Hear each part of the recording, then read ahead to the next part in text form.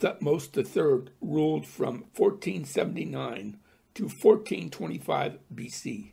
The military campaigns of Thutmose III, which derive from the annals of Thutmose III. In the 7th campaign of Thutmose III, he crossed the wilderness of Shur. The rebellious foreign lands were falling into attacking his boundary. He halted at Nuweiba and offered sacrifice to the god Amun. The Nuweiba crossing is 15.5 kilometers. This was the popular crossing point of the Gulf of Aqaba for the Egyptian armies. From there he advanced to Albad and to Korare.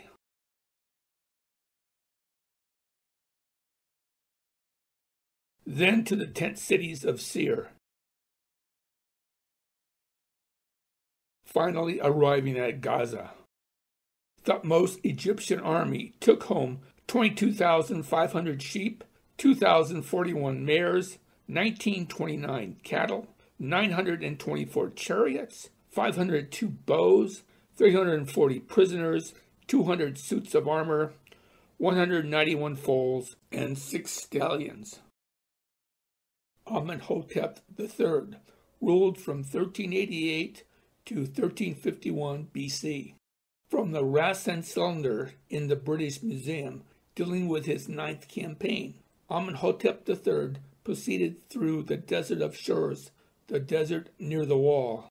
2 bulls were sacrificed to the god to divide the seas for the son of Amun. The depth profile of the crossing, as described by Glenn Fritz in his book The Lost Sea of the Exodus. The slope percentages indicate the elevation divided by the horizontal distance. Dr. Fritz believes that chariots would have no problem with the slope. The numbers in meters is the distance from the surface of the sea level.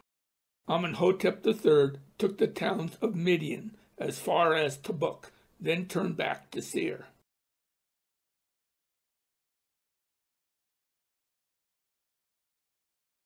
The Soleb inscription, dated to circa 1385 BC, commemorating Amenhotep III's victory over the Shasu of Seir, the land of the Shasu of Tirabaru, the land of the Shasu of Yahweh, the land of the Shasu of Samata.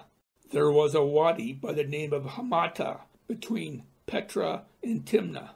A scarab of Amenhotep III has been found in the Wadi Musa near Petra. He seized all the land of the Shasu of Laban. The town of Amman, the future capital of Jordan, was plundered. Ramses II ruled circa 1279 to 1213 BC. In the 7th year of his reign, he set out through the Sinai and Negev with his sons and pursued the Shasu as far as the sea. Ramses II halted at the shore of the sea and made sacrifices to the god Amun. In the morning, Amun parted the sea, and the Egyptians crossed through on dry land to the far side. Ramses II plundered many towns. Midian has seen every sort of woe. Tabuk has been made low.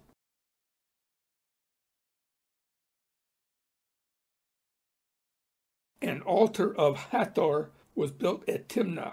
Egyptian administrators ran the copper mines using local labor. He then turned his attention to the Shasu and their home in Edom Seir. His son Amnu-Her-Kepshef captured Moab as Ramses went toward the sea. Ramses III ruled from 1186 to 1155 BC. His route passed from Pi Ramses and the port of Quzum to the city of Suez, where archaeologists have found a temple dedicated to the Egyptian king.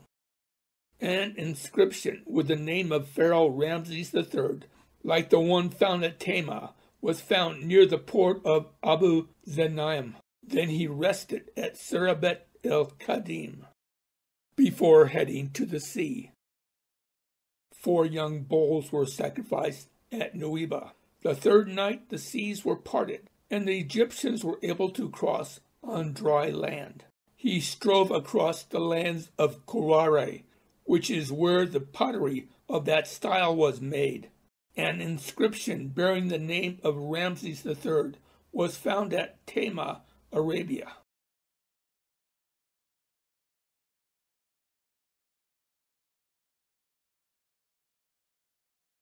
The Great Harris Papyrus, Ramses III.